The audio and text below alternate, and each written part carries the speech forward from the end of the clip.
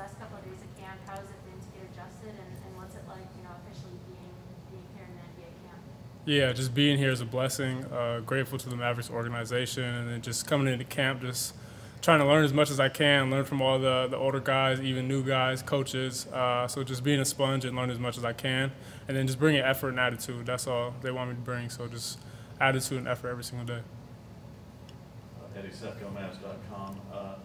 You were with Golden State in Summer League, right? Yeah. What happened that this ended up being what you thought would be the best fit for you?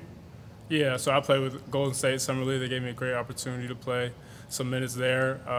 Had a pretty good showing, and then the Mavericks just took a chance on me, and I'm thankful for that. They believed in me, and they believed in me the most, so that's why I came here.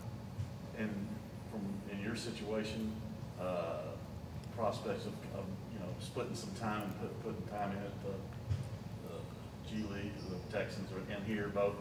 What kind of transition is that for you, and an opportunity? Yeah, definitely a great opportunity. For me, it's just all about getting better every single day, just putting the work in, and then just being a winner. Trying to contribute to that winning culture as much as I can.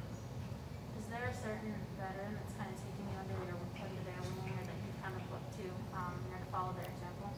I think a lot of guys talk to me and kind of take me under their wing. I think Trey Burke, Tim Hardaway, guys I talk to, Jalen Brunson, guys I just try to learn from every single day, even just watching them in practice, how they talk, how they do things. So just trying to learn every single day from each guy. All right, and then we got one on Zoom. Luke, go ahead.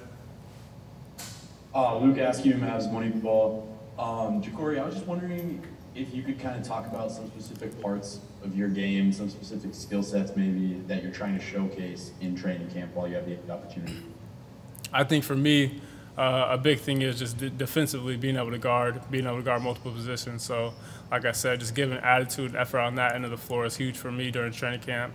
And then on offensively, just being able to knock down open shots and then create and play make. That's the biggest thing for me.